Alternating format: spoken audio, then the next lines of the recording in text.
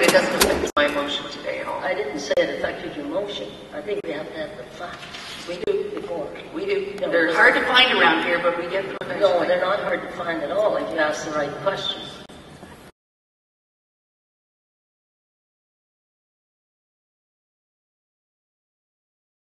I have some questions, and the first is Councillor Parrish's from the September 26 meeting. Parrish. That was a wonderful agreement we entered into. I'd love to know who got us into this one.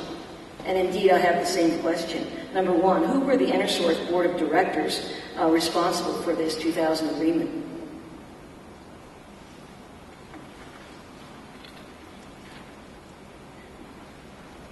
Arielle? At the time of the 2000 agreement, that was the agreement that formed Enersource.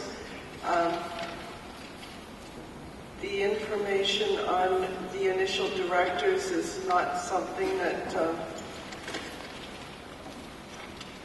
I thought was at issue today, and I'll have to see if I've got it with me.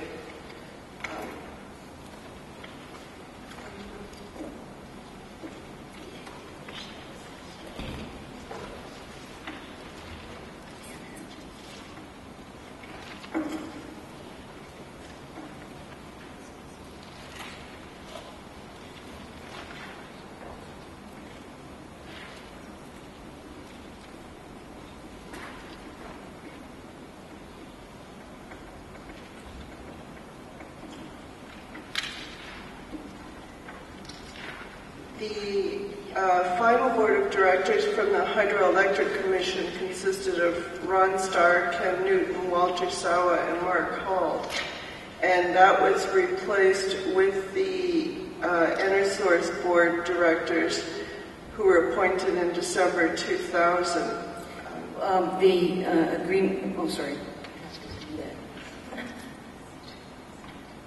I'm talking about the April 2000 agreement. December 2000 would be irrelevant, no? Well, the appointments were made December 19th, 2000, which was after the agreement was executed.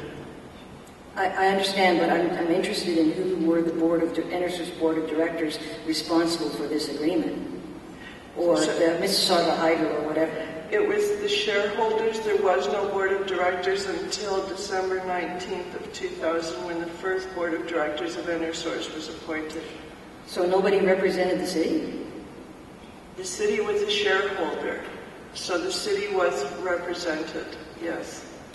I didn't say it affected your motion. I think we have to have the facts. We do. Before. We do. No, they're hard to find around here, but we get them eventually. No, they're not hard to find at all if you ask the right questions.